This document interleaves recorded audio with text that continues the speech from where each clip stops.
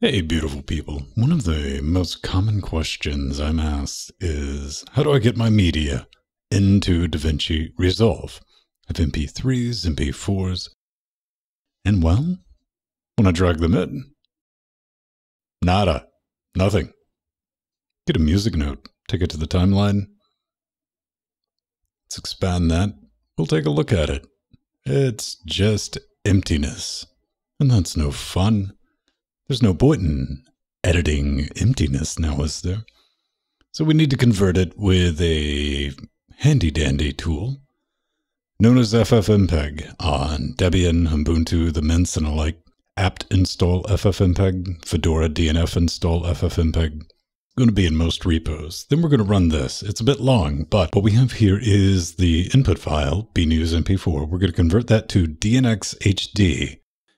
And the profile is going to be DNxHRHQ, PIX format, YUV422, and the audio is going to be PCM16 wave. And that'll give us .mov. You see how much larger it is, though, because this is completely uncompressed. Taking that 1 meg file into a 69 meg file. But once we drag that over, DaVinci has no problem whatsoever displaying the video and the audio. So that's one way around it. The other is to buy the full version, which is $2.99. But let's say you want to just extract the audio, or you have an MP3. We can mix and match here. What I'm going to do is just copy the audio with a PCM16LE to a WAV file. So then we'll end up with bnews audio.wave.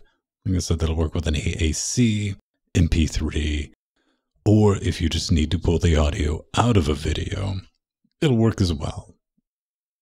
And you can drop that directly into your timeline. That's all there is to it. It's not too bad. It'll take a minute for larger videos to get those converted and be mindful of those file sizes. But that should get you started playing with DaVinci. So go make something awesome. All right.